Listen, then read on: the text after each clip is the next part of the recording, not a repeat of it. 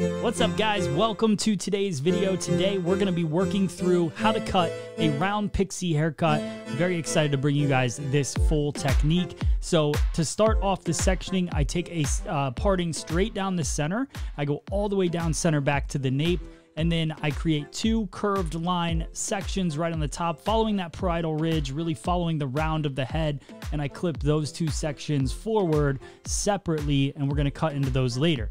Now the next section comes off a pivot point right in that back crown area down to behind the ear. That's another curved line. I clip that section away, do the same thing on the right side and clip that one away as well. And that's the basic sectioning of this entire cut. So just making sure I keep everything nice and clean and organized, and we're gonna work our way through each of those sections as we go. All right, so now we're gonna start straight down center back, draw a vertical line, separate those two into two different halves, and then I'm gonna start working diagonal forward and just keep working with the head shape. So you'll see nice small sections. Make sure you keep those sections small, because the larger the section, the more you'll tend to get lost and the more over direction you create within the cut. So small sections straight out from the head, then I take another slight diagonal forward parting. That's also gonna come straight out from the head. This is going to be a traveling guide. We're cutting a round shape, so my fingers must travel with the head shape as I go. That's what creates those round lines in a horizontal plane. So just working through. Now also look at my finger angle. It's basically straight out from the head. We're not building up a ton of weight in the back. I want it to be a nice seamless feel. So we're coming about 90 degrees straight out from the head as we work. That 90 degrees will turn into a lower elevation as we work up the head shape. So we'll start to build a weight line. You can see kind of that tip of my fingers there where my finger is further away from the head. So we're creating extra length towards the top, but then still keeping it that 90 degrees as we work our way down. So now I'm going to continue working through this side, all the way through this panel, bringing everything out, straight out to me, traveling guide, working all the way through. Let's go.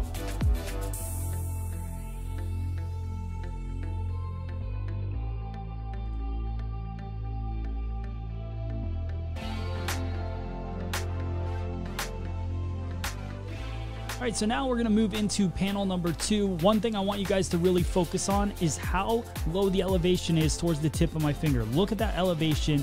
That hair is actually coming out of the high point of the head or the midpoint of the crown. So it's much lower than the rest of these sections. So you can see that natural shape starting to build, that natural weight line working through it. I think this is one of the key things about this haircut. So bring everything out to your body. Everything stays in a traveling guide, and you just cut it all the way through to the temple area.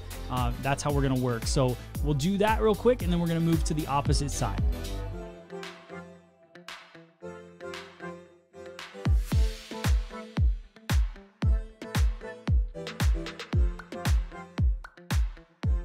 All right, so now as I work into the right-hand side, nothing's really gonna change as I cut through this. The only difference is my fingers are now gonna be pointing down.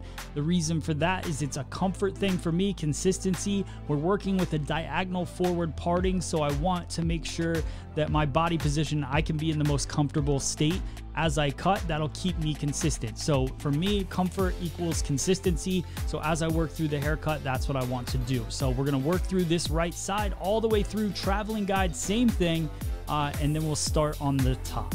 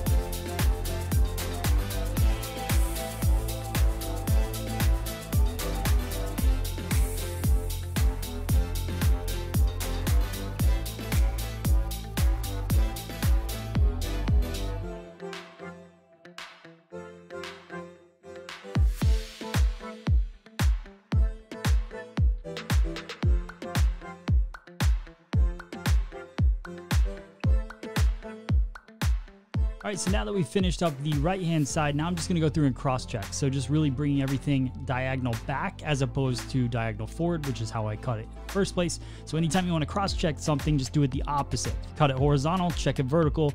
If you cut it diagonal back, check it diagonal forward, you know, so on and so forth. So go through, cross-check, everything looks good. Now we're gonna work into the top of the haircut. So I comb everything forward towards me, and then I'm gonna give it a little saturation. And then we're gonna start working the top. I'm gonna take a center parting all the way through, and then we're gonna be cutting a nice rounded 90-degree layer throughout the top with over direction straight back towards me. So you'll see that. So as I work through, I take a vertical section on both sides, comb that forward, and then I start by bringing one side up, connecting it to the previously cut section, and I start to round off those layers, bringing everything straight up towards me. This is going to be now a stationary guide that I'm creating. So I followed the round of the head all the way around to the opposite side, connect it to what I cut previously there. So now we've got a perfectly 90-degree layer all the way through. That's our stationary guide, and I'm going to bring everything back to that point all the way through the top of this cut. What that's going to do is push maximum weight to the front, but give me a nice rounded layered effect throughout the top. And then we're going to go in and we're actually going to do some dry cutting to detail and take away that length that we pushed to the front in the end result. So pretty fun technique. I hope you guys enjoy watching this part, and then we'll get back to it as we get it dry.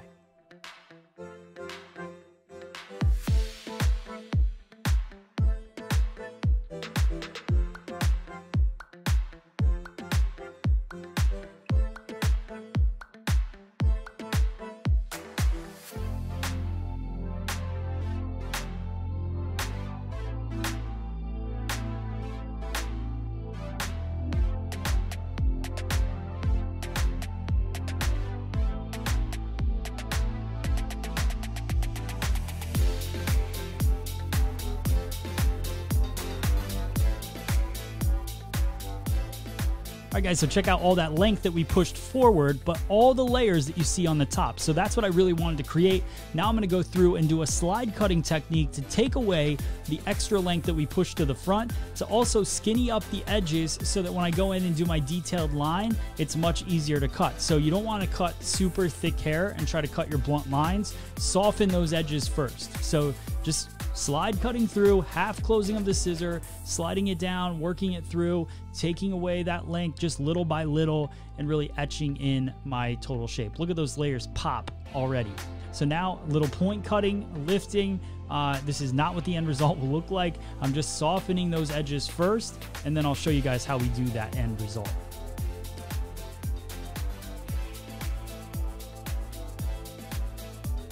All right, guys, so what I'm doing now is I'm just going in that top section where we did that stationary guide. I just want to soften it a little bit with some vertical point cutting. So I lift the hair straight up, go in with a point cutting technique, not to disturb the line, but just to soften it. And I do that all the way through the top. And then when I get to the front fringe area, I do the same thing. That just softens that a little bit more, so that when we move into this next part, when we're cutting this blunt line like you see here, it makes it easy because that hair, the density of the hair on the ends is nice and light. So that is a benefit that comes from that slide cutting, the point cutting, all of the techniques that we did in that. That's very, very helpful in that situation. Now we're gonna go through and create the hairline. So the whole outer perimeter of this cut, this is an artistic side of you guys that you can do whatever you want with this cut. So for me, I wanted to create this round shape that kind of hugs the cheekbone a little bit, goes down into that temple area, and kind of showcases what the hairline really looks like. I just think it's flattering for this round shape that we've created.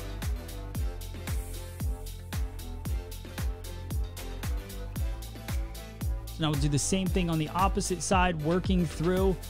You can see nice hard line in the fringe, but a nice textured cut. Can't wait to show you guys how this looks when we start adding some product in there.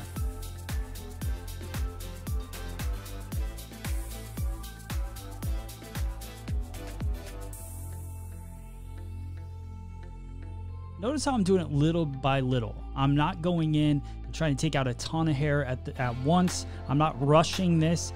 This is a cut that you want to spend time on. You want to detail each edge. You want to just use the tip of the scissor. You don't want to push a lot of weight. Just really take your time and enjoy this process. Little tease cutting, you guys know, if you've been following me for a long time, you know I love tease cutting, half open, half closed. Look it up, search it on our channel, you'll learn how to do it. And then a little bit of a texture scissor sliding through to finish off our end result. You can see pop of texture, love it. A nice crisp edge to the haircut. You know, this haircut might not be for everybody, but for me, this is one of my favorite cuts I've probably done in a long time. So hope you guys enjoyed this cut. If you're new to this channel, make sure you hit the subscribe button and like this video if you can. Let me know how you feel about it in the comments below. Thanks so much for watching. I'll see you on the next one. By the way, guys, freesaloneducation.com is powered by my friends at Minerva Beauty. If you're looking to upgrade your salon furniture or equipment, they're the best in the business. They've been supporting Free Salon Education for a long time, so go give them some support. Check out minervabeauty.com and at Minerva Beauty on Instagram.